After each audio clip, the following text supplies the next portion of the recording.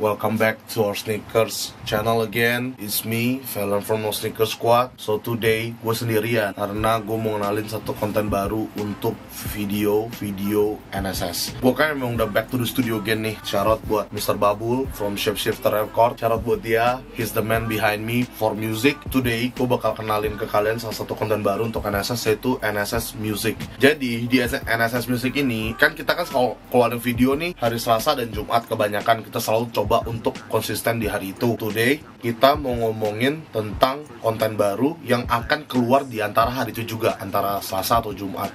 Jadi dia bakal nyelip. Mungkin beberapa dari kalian baru kemarin ada denger sempet, kalau misalnya follow Instagram gue sempet keluarin single sneakers buat musik hip hop. Gue selain sneakerhead, gue juga into the music karena gue juga memang punya passion always rapping gitu, karena gue suka hip hop kan. Jadi ya kenapa gue masukin ini ke channel NSS, karena memang menurut gue hip hop, music, and then sneakers, and then fashion, semuanya tuh saling nempel. Jadi pelan-pelan gue bakal masukin tuh pelan-pelan satu essentialnya dalam dunia sneakers, which is music adalah salah satunya. Dan itu yang paling penting dan itu yang paling berdampak besar di dalam dunia sneakers sebenarnya. Kalau kayak let's say beberapa sneakers sudah collab sama beberapa penyanyi kan, like Adidas Run DMC, Adidas Pharrell, Jordan Eminem, bisa dibilang banyak, karena memang influencer dari sneakers juga banyak kena tuh di sneakers gitu loh. Jadi musik sneakers itu semuanya tuh saling nempel lah, saling berkolaborasi gitu. Jadi bisa dibilang sangat besar dampak efeknya. So today, di hari ini gue ngomongin ini, di hari ini juga gue keluarin 2 video, which is satu video introduction. After that gue bakal keluarin satu video lagi musik gue.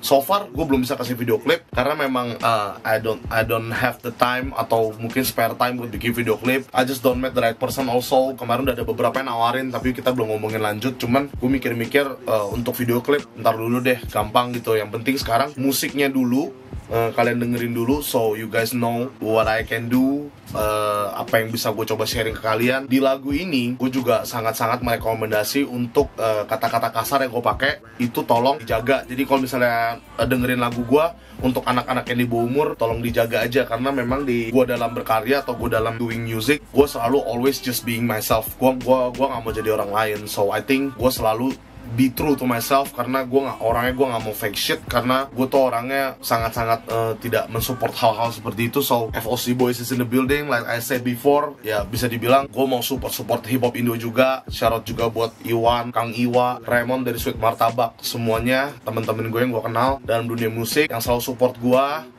Apalagi Iwan yang dia salah pertama kali ketemu gue dan dia udah denger lagu gue, dia selalu bilang, "Len, it's a gift, lu kalau nggak tuangin itu sayang banget. Mau kecil mau gede, yang penting lu tuangin." I think gue dengerin dia, Iwan Sen Loko. Jadi today gue bakal keluarin lagu gue, single gue.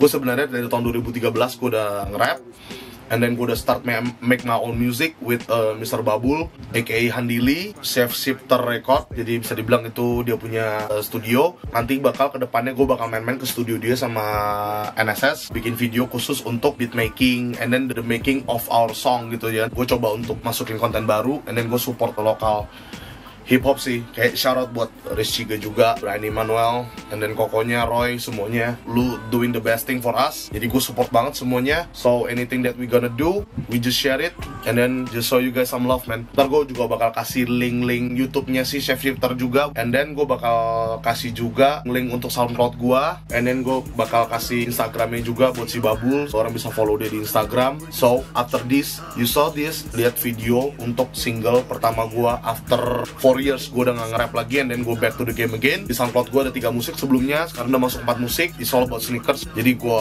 bikin lagu tentang sneakerhead. Gue tunjukin kalian bahwa gue suka banget sneakers sampai gue bikin musiknya about sneakers. So thanks buat supportnya semuanya. So doain NSS biar terus maju, and then kita bisa sama-sama naik, and then kita bisa terus kasih konten-konten YouTube yang terbaik buat kalian. So without further ado, this is me, Vellen from No Sneakers Squad. Peace out.